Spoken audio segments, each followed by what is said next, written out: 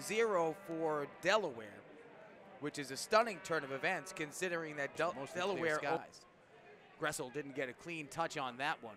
And Schroeder off a mistake with Morton sets up Reardon, and PC is in front.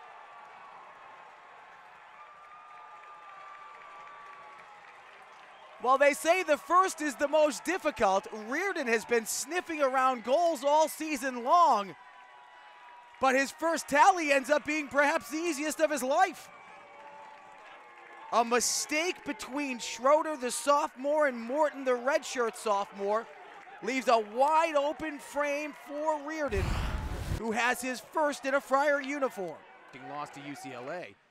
That was the first regular season championship for the Blue Hens. Look at this one. Whoa, Miller was caught sneaking the opposite side.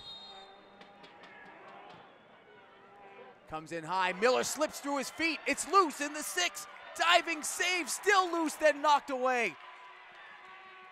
Frenetic series of events off the set piece in the Friar zone, and now a chance to reverse. Players hustling on cage, save! Wow! Joining us on this more than exciting matchup. Long bid, Miller punches it away. Not clear if that was going to be on frame or not, but boy, he sold out to make sure it did not get past him, but it's behind him. Julie will have to adjust his run. Service. Back for Griffin waiting, bombs it right foot, but it's right at Morton, who had that one red. Schroeder, service, middle, Jesuits knocks it away initially, now coming in, but just wide. Severio was there looking to jump on top of the rebound. Mishandled a bit, now it's Reardon. Chips it back, Gressel with the head, far post just went wide, what a bid. Perales sends it long, chance in tight, loose, save made on the goal line. Looks like it's gonna be Gressel with the right foot. Sends it just high, leaping Morton. Critic Costa just takes it away. Wow, he's been good since coming on. Here's Gressel, 1v1. It is onside, he kicks it, he scores!